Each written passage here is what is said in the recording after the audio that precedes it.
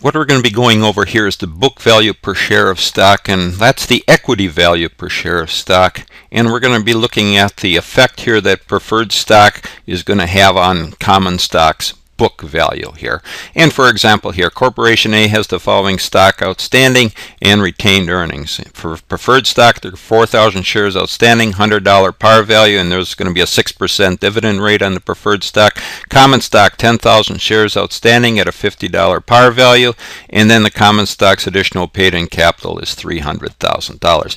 And then in our retained earnings, we have $200,000 here, and what we're going to be looking at here is there are $140,000 of those $200,000 in retained earnings is going to be paid out in dividends here for this example. And then also we have preferred stock that has 2 years of dividends that's in arrears that haven't been paid yet.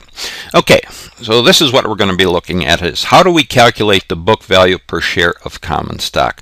And what has to be done here is that this is the key here. You must allocate the retained earnings between the preferred stock here and the common stock. So what we have here, we're going to have this equation here where this is our general equation here for the book value per share of stock. We're going to have the common stock shareholders equity divided by the number of common stock shares outstanding. And the common stock shareholders equity here, that's equal to the common stock's par value plus the common stock's additional paid-in capital plus the portion of retained earnings that the common stock is receiving here. Okay, so we're going to be looking at two different cases here, and we're one where the preferred stock is going to actually affect the common stock's book value here, or per share value, and then we're going to look at the case where we'll start out here where it doesn't affect the book value, just as our basis here. So for case one, and there's going to be no dividends in arrears here in the preferred stock, and it's not participating. So this is our base here, where we're not going to have any dividends in arrears on the preferred stock, and the current year dividends are not paid out yet. Okay, so what we have to do in this case here, we're going to have to break it down here, our preferred stock and our common stock. We have to break down the shareholders equity, the portion each has in shareholders equity, and then the portion that is assigned here to retained earnings for both different stocks here. And then looking at the total amount here, we'll be able, and the shares outstanding, we're going to be able to determine the book value per share of common stock in this case. So starting out with our shareholders equity, and we'll just, for our preferred stock, we have 4,000 shares outstanding, $100 par value here, so there's 400,000 here assigned to the preferred stock. Common stock, 10,000 shares outstanding at a $50 par value, so we have $500,000 here for our common stock shareholders equity. And then for a common stock additional paid-in capital, there's going to be $300,000.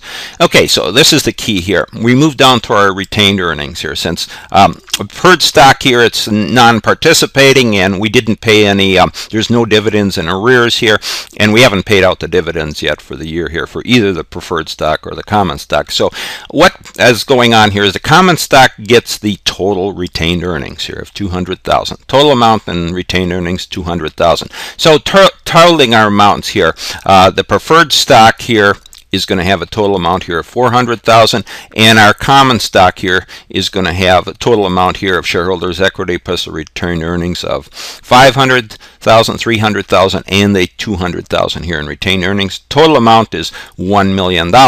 So now the book value per share, easy enough to calculate. Shares outstanding, 10,000 shares outstanding, and we have a total amount here of a common stock shareholders equity of $1 million, so we're going to have the book value per share here at $100. So there it is, $1 million here in total common stock shareholders equity divided by the total number of shares outstanding equals $100 per share.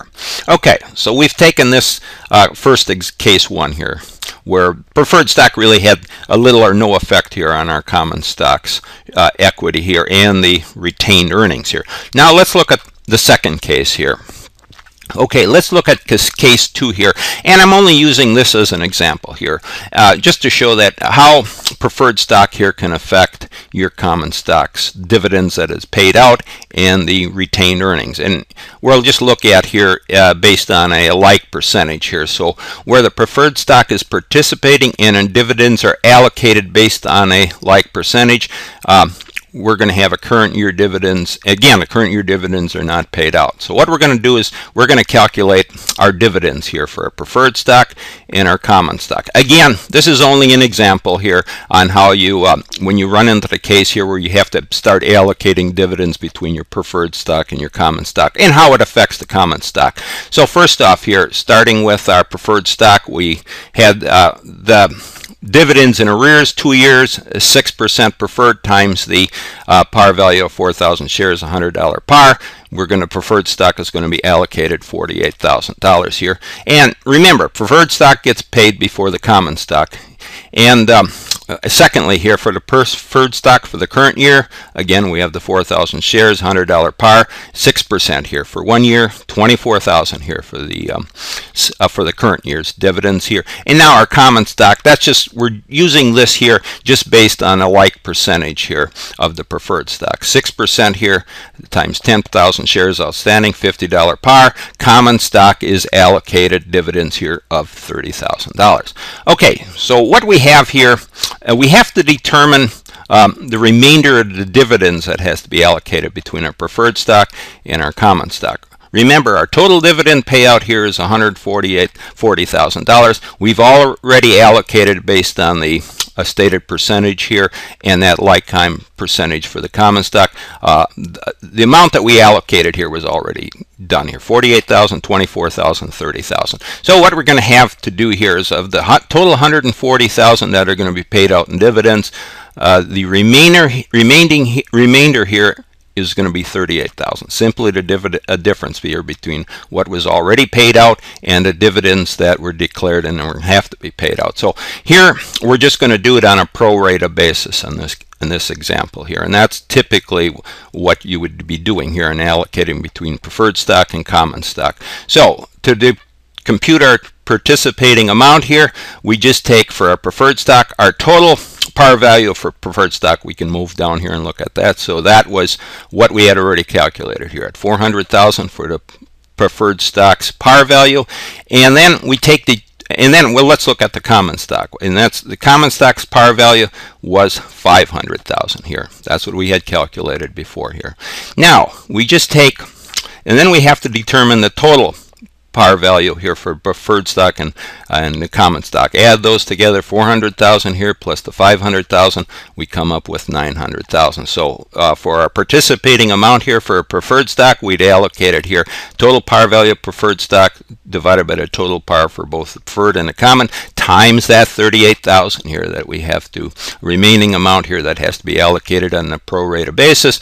That comes up to $16,888 for the preferred stock. Same for the common stock. Just take its total par value, total par value for the common stock divided by the total par for both common and preferred, times that amount of a remaining dividend here that has to be allocated, 38,000. We come up with $21,102 here. So we've allocated a total 38,000 remaining dividend here that had to be divided up between the preferred stock and the common stock. And the idea was here, just to go through the example here, that preferred stock is typically going to get some amount of any dividend here after the specified declared amount, and it's going to be split between the preferred stock and the common stock, any remaining dividends here. So that's for our example here on how the preferred stock can affect a common stock. So we know our total dividends here for both our preferred stock here and our common stock. We can add those up here, and those total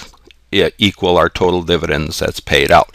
Okay, so now let's go down and look at how we calculate our per share common stocks book value per share here. So this is how, again, we lay it out in this fashion here. We got our preferred and our common stock, and we have our shareholders equity here, and then we're going to have it our retained earnings are going to be broken out here, and how we assigned our retained earnings based on that dividend that was paid out here.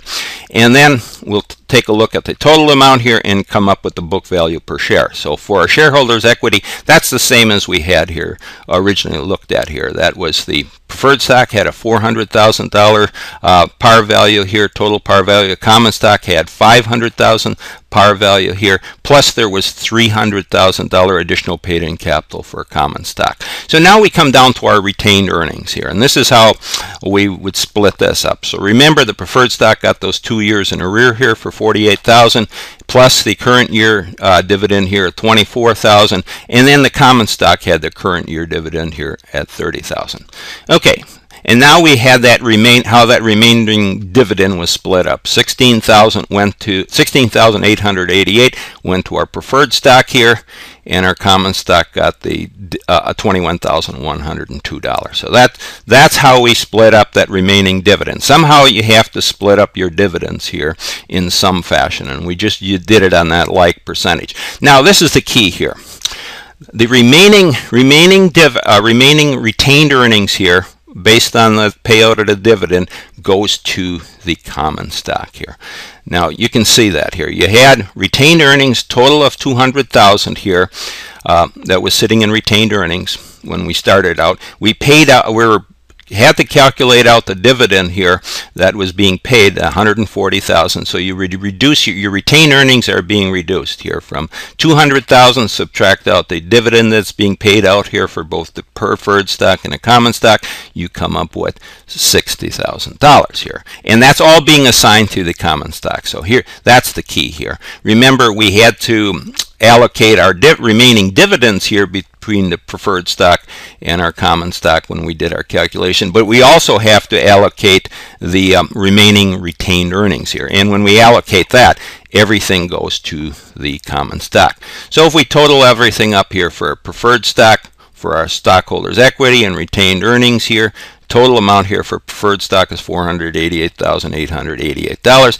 Do the same here for our common stock, total everything up, and for our retained earnings, shareholders' equity, we come up with $911,102. Now we know the shares that are outstanding here at 10,000, so we divide those shares outstanding into the total common stock equity here. Let's just go down and look at that here. That was our par amount here. We had our par amount up here plus our additional paid-in capital here for our common stock, $300,000. Let's just go back here. Par amount here was $500,000 here.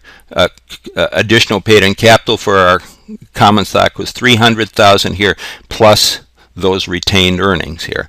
And that retained earning was based on here the fact that we only had all of it, whatever was paid out in the dividends here, got put into the got transferred over here to the common stock retained earnings.